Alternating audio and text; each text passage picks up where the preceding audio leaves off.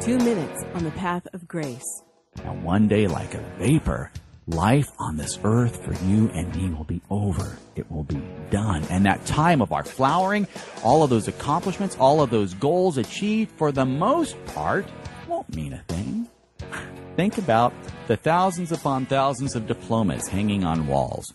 Maybe you've got one that you spent a tenth of your life earning, and thousands of dollars.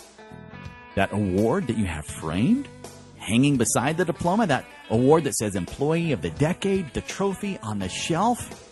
Don't want to depress you too much here. One day, all of those things are going to find their way into a cardboard box. They're going to be put in someone's garage or attic.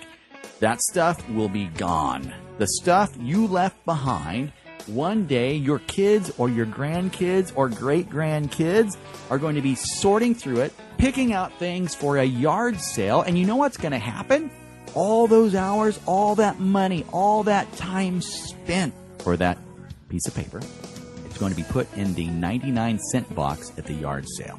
Someone's going to see it. They're going to get really, really excited. They're going to say, look at this beautiful frame. Not the beautiful diploma. Look at this beautiful frame. Oh, look at this other one over here. Beautiful frame. What's it? Employee of the Decade. Okay. They'll haggle with your grandkids for a few minutes and end up with both frames, along with your diploma and Employee of the Decade certificate, for a total of 50 cents.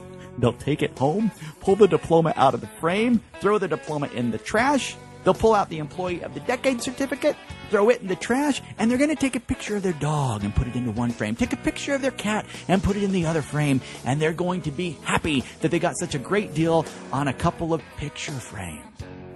To hear more, visit jamesflanders.com.